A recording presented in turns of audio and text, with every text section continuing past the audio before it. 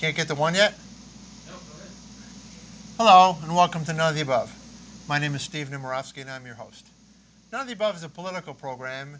We talk about why our political system is dysfunctional and polarized, and we always try and talk on every show about solutions. What are we going to do about it? Every once in a while, I like to get a little bit outside the box, and we're going to do that today, because I've been reading more and more lately and hearing stories lately about the decline of democracy, quite frankly, across the world. Some people think it's a result of actions that are occurring in the United States, and some people think it's just stuff going on in the rest of the world, whether it's related to immigration or whatever the issues are. But there's definitely a decline in democracy, and I find this troubling, and I wanted to talk about it. And I ran across an old friend, Mike Abramowitz. I've known Mike for quite a while, and he's a great guy, and he's landed at a place called Freedom House. He hasn't just landed there, he's the president of Freedom House. And one of the goals of Freedom House is to study the world, what's going on in the world in terms of freedom and democracy. They write annual reports. They do some fascinating work. So I wanted to drill down today and visit with Freedom House, Mike Abramowitz, and talk about their work and, again, get you educated on what's going on, not just in the U.S., but around the entire world. So, Mike, welcome to the show. Hey, great to be here, Nemo. So, Mike, you and I have known each other for a while, but we just caught up a few weeks ago in D.C. when my daughter was in town, and I was hearing more about Freedom House. Tell us a little bit about how you ended up in Freedom House, and then we'll start talking about Freedom House itself. Sure. So I've been at Freedom House now for just over a year, but my background is as a reporter and journalist. I was for almost 25 years a political journalist at the Washington Post. I covered local and national politics. I was the national editor for a while. My last job at the Post was at the as a national editor. I was national editor, then I was a White House correspondent under the second term of George Bush. And obviously we can talk about journalism. It's changed a lot. And I left the Post around 2009, and I worked for 8 years in senior positions at the United States Holocaust Memorial Museum in Washington. And I came to Freedom House to run the show here in early 2017, just after the inauguration of Donald Trump. So what caught your attention about Freedom House? I know you've been very successful. You had a great career. Obviously, you decided to make a switch. Something about Freedom House must have excited you. Well, a number of things excited me, but I would say the thing that was most interesting to me was it was really an opportunity to work on what I think is one of the most serious problems in the world today, which is the decline of freedom, the decline of democracy, which, as you said, Steve, in your introduction, is a global phenomenon which we can talk about. Freedom House is one of actually the oldest pro-democracy organizations in America. We were founded, believe it or not, in 1941 by a group of individuals who were quite concerned about the rise of fascism in Europe, the rise of communism. They were particularly concerned about what was then called the America First movement. There's a new America First movement today, but the America First movement then wanted to keep America out of the European war. And Freedom House basically came into being under the patronage of Eleanor Roosevelt and Wendell Willkie, who was a Republican who had run against Eleanor's husband, FDR, in the 1940 elections. And we came together on a bipartisan, really nonpartisan basis to advocate for policies on behalf of democracy and freedom. And that's the history of Freedom House. And today we're about a 150 people organization. The thing we're probably best known for is our annual surveys of political rights and civil liberties in the world. We've been doing this for almost 50 years. It's called Freedom in the World. And but we also have a lot of other programs we do. We support human rights defenders and human rights activists who are working in troubled countries around the world. So we do a range of things. We can get into that depending on what you're interested in. And you actually have a very large field organization. You have people located in many countries to study what's going on in those countries. Yes. We work abroad in about 25 different countries. We have, in some countries, we have, a staff presence. In other countries, we have people going in and out. We also, in some countries we work, but we can't really talk about what we do publicly because it would put our people at risk. But we basically we run different types of programs to support the aspirations of the human rights community. We help them document human rights abuses in their country. We provide emergency aid for those who get in trouble. And one of the real phenomenons that you've seen over the last 10 years or so is that one of the things that authoritarian countries do is they try to really crack down on civil society and make it hard for them to operate. And so we're trying to, in our own small way, support the aspirations of civil society. Now, I know you have a press background. Do most of the people you have work in other countries, do they have a press background or like an investigative background, so to speak? No. It's a range of different things. We have some people with a press background, but we also have people who kind of come from kind of the development community and have worked on running programs in other countries. We have people who are kind of human rights activists, people who really know how to document and protect human rights and can advise others about how to do that well. So we have a range of different expertise. We do have some former journalists here. I'm one of them, but I'm not the only one.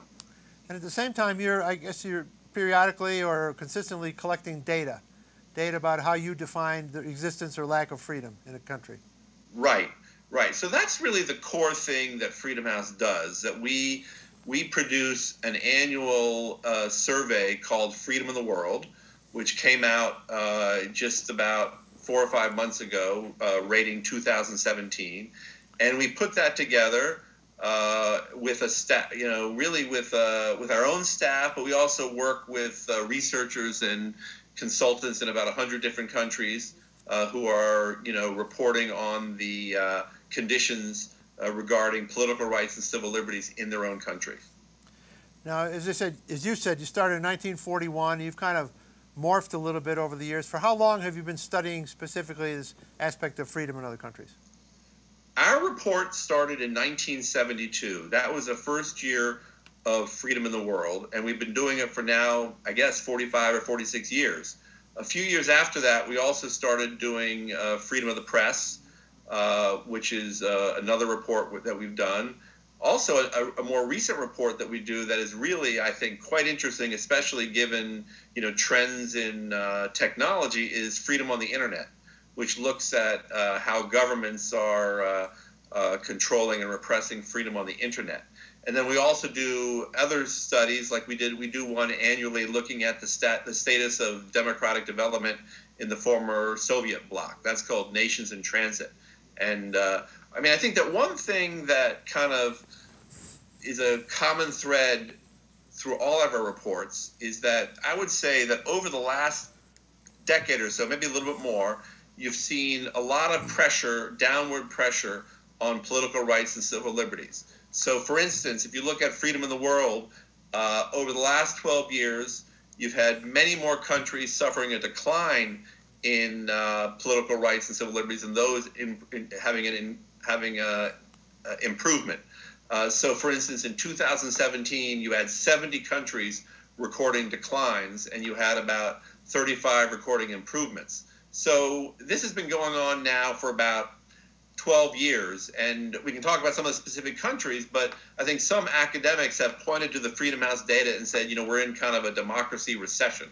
Or another way of looking at it is that, at the end of the Cold War, even before the end of the Cold War, there was this so-called third wave of democratization, where many countries have been becoming democracies, former dictatorships in Latin America, the former Soviet bloc, and so you had a steady democratization that kind of ended around 2005. And now for the last 12 or 13 years, you've had a pretty much of a downward trend in these. Now, in the big picture, there are many more democracies in the world now than there were in 1941 when we first started. So, it depends what your baseline is. But things have been going in a bad direction for the last 12 or 13 years. And if it's not halted, we would be quite concerned about that. Yeah, how do you go about defining and setting the parameters for your definitions? Do you have a committee that continuously looks at how to define freedom, how to define democracy? How does that come about? Yes. Yeah, no, we work very closely with academic experts and experts on this. What we do basically is that, and this methodology has been kind of developed over the course of time, but it's pretty. One of the things we like about it is that it's been pretty stable, and so you can really get a good picture of the of the longitudinal trends. But essentially, we are looking at what we define as political rights and civil liberties. So, things like, are there free and fair elections? Does the government represent the will of the people? There are 25 different indicators that we look at. And by the way, about a year ago, we brought in some of the top academics, to look at our methodology, and they said, this works. So we basically are asking questions about the political rights and civil liberties experienced by the people who live in a country, or in some cases a territory. And what happens is that we have an on-the-ground researcher who takes a first cut at sort of an assessment of how the country did, and then we have basically a dialogue with the Freedom House staff and other experts, and at the end of the day, after a process's last couple months, you end up with kind of a consensus score. And the way the system works, they're not like really major, oscillations on a year-by-year basis. You see the slow improvement or the slow decline in the status of political rights and civil liberties. Do you get much pushback from people who say that, hey, wait, these scores aren't right, democracy's flourishing, you guys aren't looking at the right data? It's a good question. We definitely get pushback from the bad guys. So one of the things that's quite interesting about Freedom House is that because our scores get a lot of attention, we have countries that are basically authoritarian in nature often criticizing us because they don't like to be embarrassed, or they push back for reasons of containing bad publicity. So I would say, though, that by and large, scholars and academics and experts do feel that our scores are basically sound. There's no question when you're analyzing 200 countries a year, you're looking at 24 different indicators, a lot of different questions. We're going to get things wrong from time to time. I'm not going to say we're always perfect, but I think over time, our scores and our judgments have held up, and they actually, there are other people who do this kind of analysis every year, like The Economist. The Economist magazine in Great Britain, they have an intelligence unit that also looks at scores, and their measures of democracy very much track our measures. I mean, I think, for instance, what I'm saying to you about there being like a democracy recession is pretty well accepted among experts. Now, my sense is a democracy recession, and my definitions, of course, may be different. But one of my complaints back home in the U.S. is our voter turnout is horrible. And, yes. And we get no turnout whatsoever. And I pick up the paper today, they had the elections in Turkey, and they had an 87% turnout. Now, that's a country that, based upon a lot of different measures, is arguably in decline in democracy. But they have an 87% turnout for their elections. So they may point to us and say, hey, wait a minute. At least our citizenry comes to vote. You don't even vote in America. How can you judge us? Well, I think that's a valid concern. I mean, you're raising a couple different issues there, Steve. I mean, I would say one thing would be that one thing that I'm very proud about with Freedom House is that we always, take a hard look at ourselves, right? We're not going to just be judging what Turkey and Russia and Venezuela and the Philippines and South Africa say. We also, in every one of our reports, we always analyze what the status of freedom in the United States, and we have been concerned about the general trends over the last, I would say, 6 or 7 years. This did not start with President Trump. We had concerns about things that happened under the Obama administration as well. I mean, one thing I should say about Freedom House, just as an aside before I forget, I want your viewers to know, we are a fiercely nonpartisan and bipartisan organization. Right now, we've had Republicans chairs of the board. Right now we have a Democrat, but it goes really back and forth, and we really people kind of check their party at the door when they come to serve on the Freedom House board. We really are we believe in that.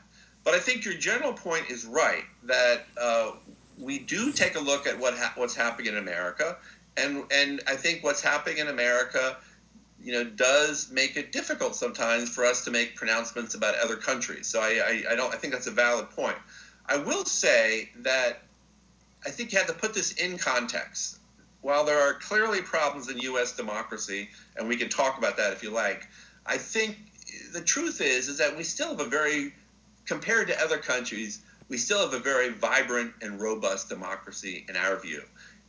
We still are, we group countries in 3 categories: free, partially free, and not free. The U.S. is still in the free category. We still have very high scores. Let's hope we always stay there, right? Relative to other countries. So, I think that, yes, President Erdogan can complain about voter turnout or point to voter turnout, but in the United States, as much as we're concerned about certain things, we're not throwing journalists in jail. We're not imprisoning our political rivals.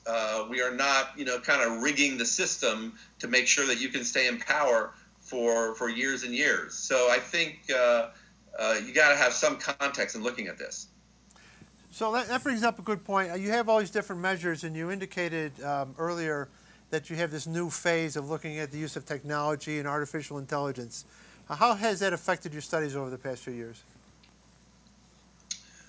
Well, I think that, I think the area that is the most relevant is, we do measure kind of freedom on the internet, which is this is our newest survey, because we just recognize that there's so much change happening in technology that that we had to kind of really take a look at, like, really how can governments use technology to kind of infringe on freedom. And it's interesting, Steve, because I think when the internet first became a thing, maybe what 10, 15 years ago, it was really seen as a liberating technology, right? That it was really seen, like, for instance, in the Arab Spring in 2011, it was seen as an organizing tool by human rights activists in Egypt and other countries to kind of protest against their government's practices. It was really seen as a positive thing, and I think we've seen in the last couple of years the fact that it's a double-edged sword, right? There's still very good things about the internet, but it also offers an opportunity for governments to repress freedom, to basically limit undermine democracy. I mean, I think, for instance, one of the key findings of our last report is that there's been a lot of attention in our country to the fact that the Russians, tried to, interfere with our democracy by undermining, by using social media to sow discord and to kind of undermine democracy. It's not just happening in Russia. Other countries are also manipulating the internet. So this is a global phenomenon, and I think it's going to take a while to sort out, but I think it's posing very serious challenges, because how do you regulate this? Do you want to? Are you comfortable with if Facebook were to, regulate speech in a way? We don't like it when the government does that, but is it okay for a tech company to do that? I think it's raising a lot of profound questions that are going to be sorted out, and that candidly we don't have all the answers to yet. And I know you're measuring governments, but when you bring up tech companies, do you think you have to start measuring companies too? I mean, obviously, Facebook and Google, some of these companies, they screen stuff all the time, and they decide what you get to look at. That probably has an effect on the overall freedom that you see people having in different countries too. Absolutely. It's a very valid point, and something that I've thought about a lot, because our report really focuses on government manipulation, censorship, control the internet, and I think that's an important issue, and that's kind of our angle into this. There are others, for instance, a woman named Rebecca McKinnon, who's at the New America Foundation, she's been doing a rating of companies for how they deal with freedom and democracy issues. So there are other indices that look at those kinds of questions. I think at Freedom House we've always looked at governments in particular, but I think you're raising a valid point, which is that the role of these tech companies can in fact contribute to either an improvement or a diminution of our freedom. So you found generally there's been this 12-year decline in democracy, freedom, however you define it. It's probably ongoing. I'm wondering if this is similar, though, to other periods in history. In other words, this kind of relates to the Great Recession and the fact there's been recessionary problems, and we have not had full recovery from recession, as far as I can tell. It also relates to massive periods of immigration. Are Yes. these common historic triggers that people take advantage of to repress freedom and democracy? Well, I think you've just hit on two things that I think about a lot. Economic conditions and also immigration. Basically, we have the world's biggest immigration crisis really since World War II going on now. And so I think that's causing a reaction in certain countries and causing governments to take steps that we believe could diminish freedom. And so, a period, Steve, you and I have talked a lot about, because I used to work at the Holocaust Museum, is the 1930s, right? So the 1930s was probably the period of the greatest, economic calamity in the world, in our memory. I wasn't alive then, but the Great Depression, you had 25-30% people out of work. You had people really questioning in America the efficacy of the capitalist system, really for the, in a very serious way. And I think so. It's not surprising to me that in that kind of environment, you had countries like Nazi Germany and others, basically saying, "Hey, we can solve these problems with more authoritarian, dictatorial approaches." And so I think you do see. So that would be that's a historical point that I think about a lot. I think we're in better shape than we were in the 30s today. But I think there are reasons to be concerned about the trajectory of things. So I think one point about democracy that I would say, and actually there's a very good book by Condoleezza Rice, who was the Secretary of State during the Bush administration, and she basically sees democracy, and I think it's right, as kind of a imperfect system. We're kind of moving in some ways 2 steps forward, then 1 step back. So, it's not like, we kind of have this assumption sometimes that history just plays itself forward. But in fact, if you look at the story of democracy, you see situations in which there's bursts of democratization, followed by a downturn. And I think, we're now in, a kind of the third democratic wave crashed, and now we're in a period of downturn. And I hope we can turn it around. I mean, I think one country that I'm quite concerned about is China, because, China, we assumed maybe 10, 15 years ago that this was, as China became economically more liberal, opened itself up, had a more capitalist system, that political rights would follow. And that's not happening. And so China is really posing a very serious challenge to the rest of the world, or for those who believe in democracy and freedom and these values, because they're saying, well, you can have a capitalist system in which you can have economic growth in a system of kind of repression. And that, I think in the long term that's not going to work, but I think it's a challenge to those of us who really believe in these values. Now, one phenomenon I study on my show, we talk about demographics a lot and population shifts and things like that. We have something going on, perhaps across the entire world right now, we've never had before. We have these aging populations, and we do not have young bases coming in that support them economically, et cetera, et cetera. Is there anything about these demographic shifts in aging populations that relates to any of your findings, or you haven't been able to think that through yet?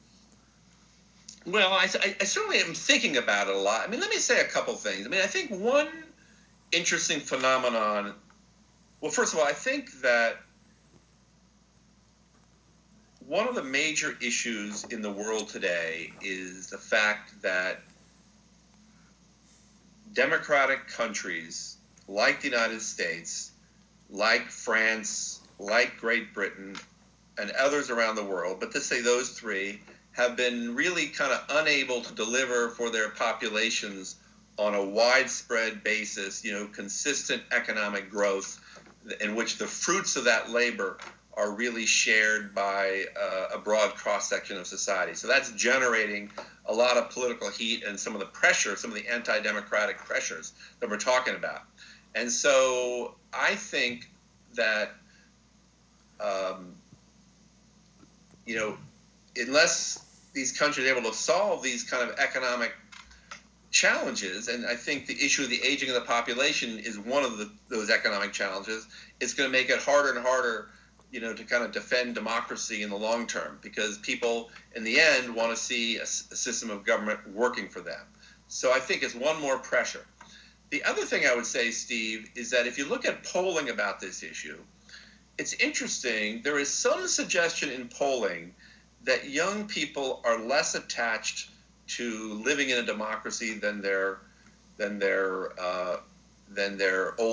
parents and their grandparents. So, like, the farther you get from those who are close to the Cold War totalitarian settings, the less value is being attached to living in a democracy.